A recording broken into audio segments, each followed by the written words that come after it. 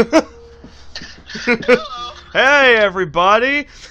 Nightmare Dragon Gaming. Yeah!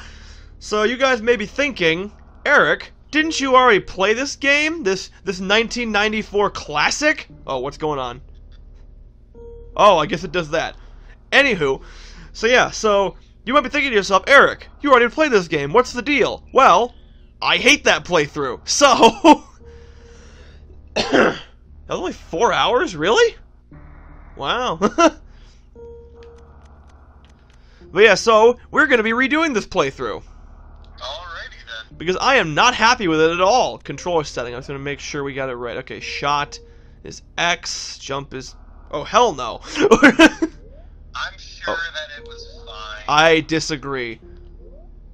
Dash is X. Dash should be A. Item select is select, angle up, angle down, and... Yeah, that sounds good. Just make sure that saved. Yeah. That was actually one of the things that I didn't like playing Super Metroid on my 3DS. This is what turned me off, was the controls. But then I realized you can customize your controls, and I'm like, wow, I'm an idiot. What's special setting mode? Icon can't... What does that mean? Moonwalk? Shot plus hold... What? I'm just gonna go back. I don't know. I don't want to touch anything. Please tell me we can moonwalk. What? Please tell me we can moonwalk. The galaxy is at peace. But Joey, more important things are at hand. The last Metroid's in captivity. Oh, wow. The galaxy is at peace. I first battled the Metroids on planet Zebes. It was there that I foiled the plans of the space pirate leader, Motherbrain, to use the creatures to attack galactic civilization. And there's a recreation of the Motherbrain battle in the first one. If we can't moonwalk, then how are we supposed to put it in our bum bum? In the bum bum? In the bum bum. Ow!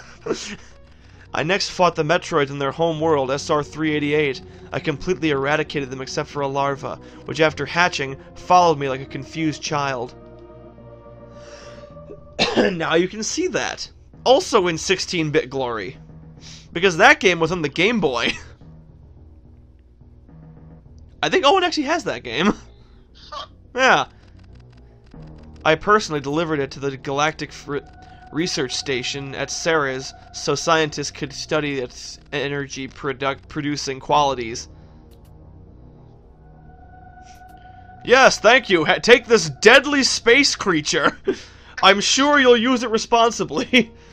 The scientists' findings were astounding. They discovered that the powers of the Metroid might be harnessed for good, for the good of civilization. Yeah, I'm sure. And the corporation and alien was going to use the aliens for good, too. Satisfied that all was well, I left the station to seek new bounty to hunt. But I had hardly gone beyond the asteroid belt when I picked up a distress signal. Ah, shit! Ceres station under attack. Damn it, I leave for 5 minutes! Yeah, because you know, humans aren't known for, you know, messing up constantly. Especially when it comes to alien life. Yeah. Well, you know, I'm gonna get in a serious date here on the first episode. Yeah? Do you think that there's life out there? Joey. Yes. With how vast the universe is, it would be foolish to not think... Think otherwise. Yeah. I believe the same thing. But I've also heard, you know, because people Ooh. say, like, there's some fact... Hey, Joe, like, real quick. Yeah. Uh-huh. Look around. You see that? I see it. See the dead bodies everywhere? Oh, I did not see that. And the Metroid larva's out? Something bad happened here. Yep. But no, because there's some factoid that, like, people spot a UFO, like, every, like, 3.4 seconds or something like that. Oh, there it is. Oh, Hey, little guy, what's up? Come on, let's go. Door. it doesn't seem so bad. Oh, God! It's Diddley! What? It's deadly. Yeah, it's Diddley! He gonna diddle me! Oh, God! He gonna diddle me! You've been diddled! Whoa, diddle kid! Diddle diddle! Here we go. Whoa, diddle kid! Diddle diddle! We call for Batman! Batman was a pretty penny, but Diddle Kid is cheap as hell. But yeah, no, people are saying like if they were really this like technologically advanced, why would they want anything to do with us? Well, that's the theory that I've heard most, is that they like, odds are there is definitely life out there. However, the odds of it actually being able to, oh, there he goes. The odds of it actually being able to, like, oh, it's gonna blow. It's gonna blow. The odds of them actually being able to contact us are slim. Slim, yeah. Gotta get out, gotta get out. Sorry, guys, gotta get out. Ship's gonna blow. Everybody leave. Everybody out of the pool. Oh, come on with you. Alrighty then. So we are now running for our lives, and I forgot which button jumped. Great. Alright, flashback to the few moments before where Eric was assigning the controls. Yes. Oh God, please, just. Oh God. Let me out. Let me out! Let me out! Oh, come! Let me. No, please. Not like this. Not like 5 minutes into the game. No. Not even 5. It's 7 minutes into the. No, please. I beg of you. No, not like this. I did it. Okay, good. I did not die on the first stage of the game. Congratulations. You won an award? Yeah, yes, I would like an award. I want a participation trophy. Oh. But yeah, this actually reminds me of when I was playing Metroid Prime recently, and so that game is super dark. Not in terms of tone, because it is kind of dark in tone. However, literally, I can't see anything. Literally, I have to turn the brightness setting way up. I have to turn the lights off in my room to see anything. And so they have like one of those self-destruct sequences in the beginning of the game, and I kid you not, I almost died because I couldn't tell where to go because it was so dark. Oh, you're serious? I'm dead serious. Subject matter. What? You're serious? It's actually dark. Yes, it's incredibly dark. I wouldn't kid about something like that, Joe.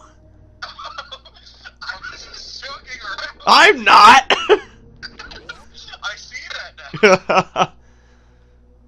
Oop. I cannot morph ball yet. It don't fit. I don't fit. You don't fit. That's funny.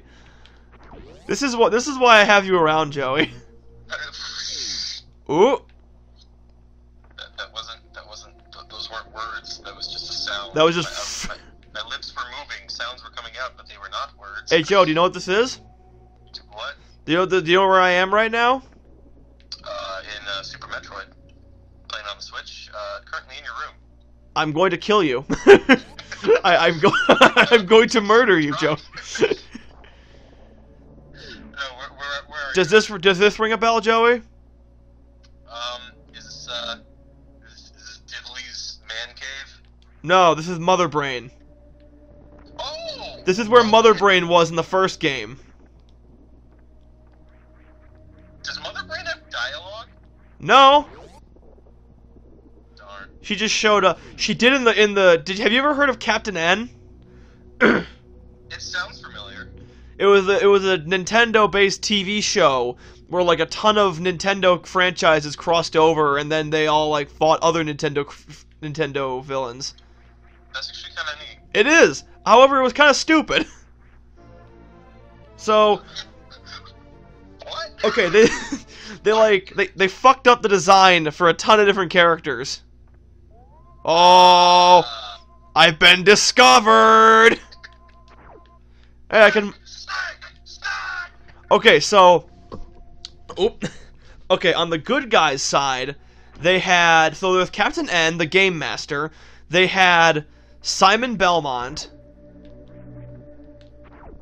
They had Kid Icarus.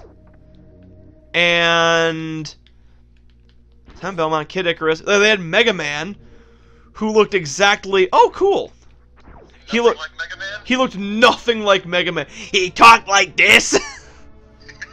This was his voice. I'm Mega Man. Hey guys, it's me, Mega Man. I sound like a 40-year-old chain smoker. Hey guys, it's me, Mega Man. No, it's not. No, you're really not. It's like, did you ever see the original? Do you ever see the original cover for Mega Man for the NES? No. It looked so bad. Like, not even kidding. It looked just so bad. Yeah, let me feast my peepers on this. Yeah, take a look. See, he doesn't even have a blaster. He's just holding a gun. Mega Man for the what? NES, the first Mega Man. Let's see here. Yeah. I love how the cover is one of like the first search options. Is this just like common knowledge? Oh yeah. There was actually like a. Oh wow. Right? It's not Mega Man. He doesn't even have a blaster. He just has a gun. Is that what he was supposed to look like? No. Based on if the sprites or anything to go off of, no. His face says he's taking a dump, but his legs say hospital. Yeah, right? Oh, God. Oh, yeah, Space Pirates know I'm here now. Oh, Space Pirates? Yeah.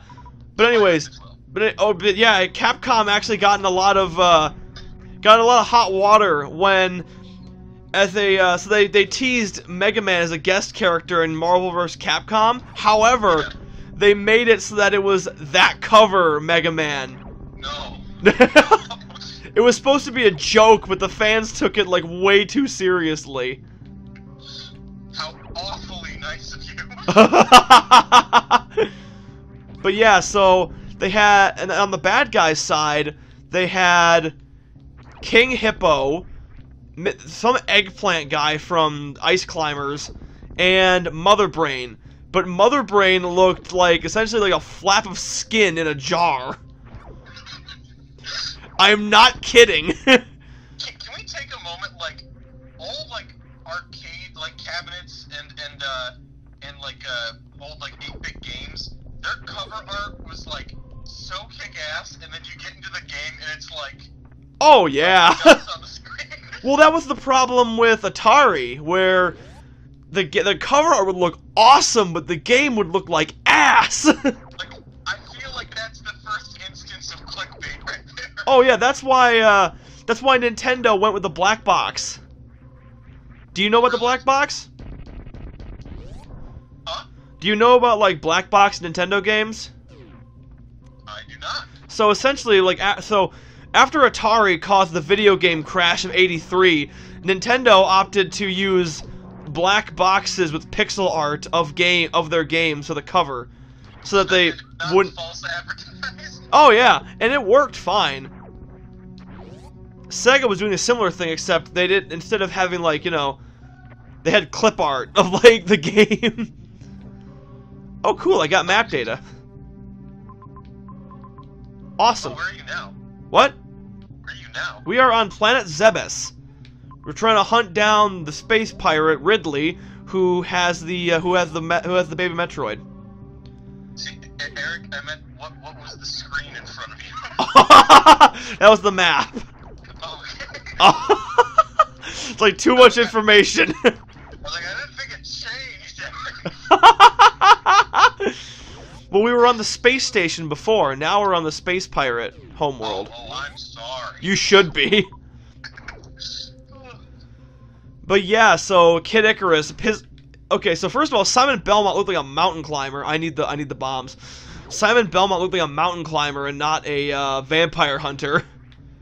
And Kid Icarus's whole thing was like he'd put Icus in like at the end of random words. No. Like, you know how Doofenshmirtz puts innate at the end of words to make his like innators?